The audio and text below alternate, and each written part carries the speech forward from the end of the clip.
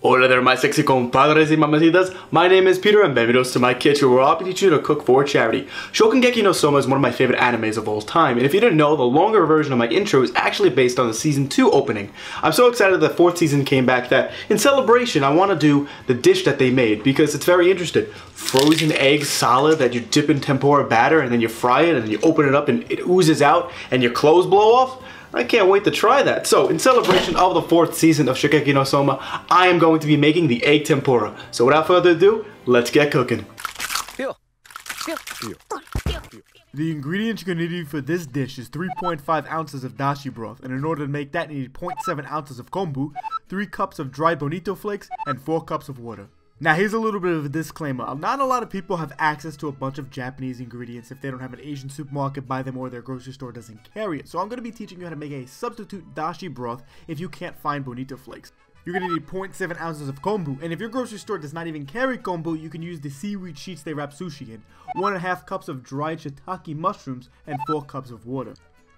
The rest of the ingredients follow is 6 tablespoons of cold water, 3 tablespoons of soy sauce, 2 tablespoons of mirin, 2 tablespoons of sugar, 4 frozen eggs, 5 tablespoons of wheat flour. This can be wheat flour or rice flour since they have a lower density than flour, 1 tablespoon of potato starch, half a cup of flour, frying oil, shiso leaves or mint leaves. Now if you can't find shiso leaves, you can use mint leaves because they're in the same family, and that's what I'm going to be using, 1 cup of short grain rice, and 1.25 cups of water. First, gently clean the kombu with a damp cloth without removing too much of the white powdery inami substance. Then make a couple of slits in the kombu with some scissors. Place the kombu in a saucepan and cover it with water. Add a pot lid to completely submerge the kombu in the water. Soak for at least 3 to 6 hours. The longer you soak, the more natural flavors come out of the kombu. After your kombu has been soaking, slowly bring it to a boil over medium-low heat. Just before it boils, you're going to see bubbles around the edges of the pan. At this time, you're going to completely remove the kombu from the broth. If you leave the kombu inside, the dashi will become slimy and bitter. After it boils, turn the heat off and let the dashi cool down. Once your dashi broth has cooled down a little bit, you're going to add in your bonito flakes and bring it to a boil again, skimming the top occasionally. Once the dashi is boiling, you're going to reduce the heat and simmer for 30 seconds and then completely turn off the heat.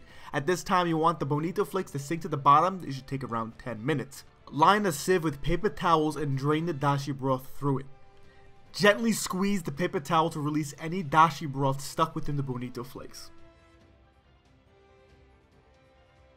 For the substitute broth, first destem and cut up shiitake mushrooms up finely. Then on the lowest setting of your oven, bake the mushrooms on one side for 1 hour and then flip again for another hour. You want the mushrooms to be able to break apart in your fingers.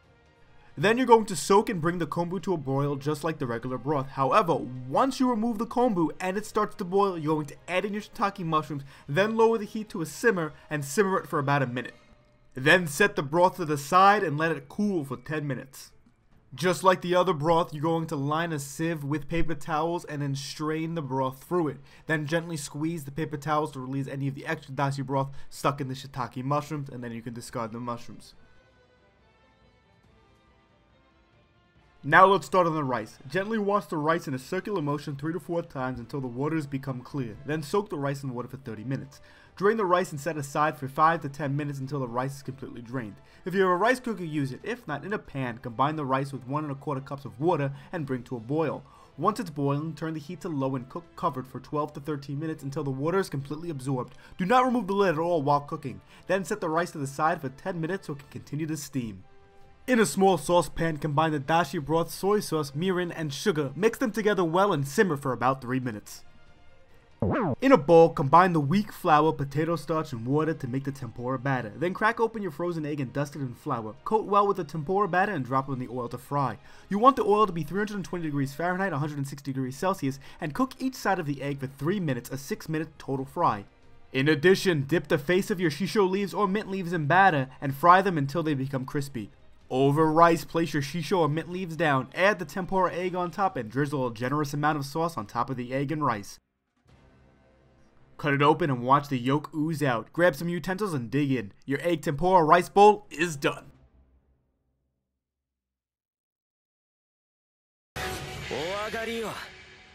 Now here's my favorite part of the video where we get to taste what we just made. So the yolk is still spilling out, the tempura is nice and crispy. I'm gonna dive right in. if you don't mind me. I'm gonna get a little bit of the rice, a little bit of batter. Oh, oh my God, it's delicious. That's perfect. Let's get a little bit of that fried mint. Oh, everything's balanced so perfectly. Okay, let's start talking about that flavor. The most important thing, the thing you're going for, is the egg. The tempura is a nice crispy batter, and you bite into it, you get a little bit of the egg, and then when you dip into the rice, and then you get that nice sauce from the bonito flakes, from the soy, from the mirin. It's a little bit sweet, but perfect. It goes so well, and then if you have a little bit of that mint and you put it in at the end, it's perfect. I can see why Soma didn't get it disgusting with this dish. It is delicious, it is simple, and it's really, really fun to do. And I highly, highly recommend you try this dish. My clothes would have ripped off, but I gotta keep YouTube advertiser friendly. But trust me guys, when I say this dish is delicious, it's delicious.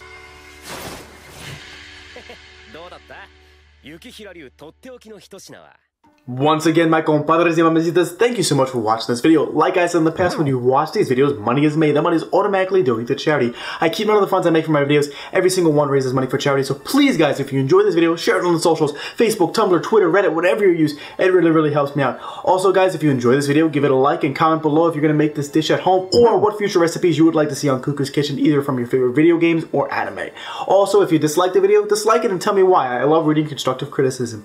And also, don't forget to click that bell and be notified, because YouTube likes to screw over smaller creators and make sure you only get your daily dose of talk show hosts. So make sure you get always those notifications so we know when I upload. But guys, I really hope you enjoyed this video, and I can't wait to make more of these recipes along with season 4 of Food Wars. I'm really excited it's back, and I'm really excited to make these recipes for you. Breath of the Wild recipes are coming, don't worry. I'm also working on a huge project that's going to take your breath away that I've been hinting at. So make sure you check out my Twitter for more of those subtle hints. But with the Breath of the Wild recipes, I'm going to get that special order thing I've been waiting for very, very soon. So I'll have that recipe coming out towards you probably next week or the week after. So stay tuned for that. But guys, as always, thank you so much for watching, and I'll see you guys next time. Stay sexy. Adios.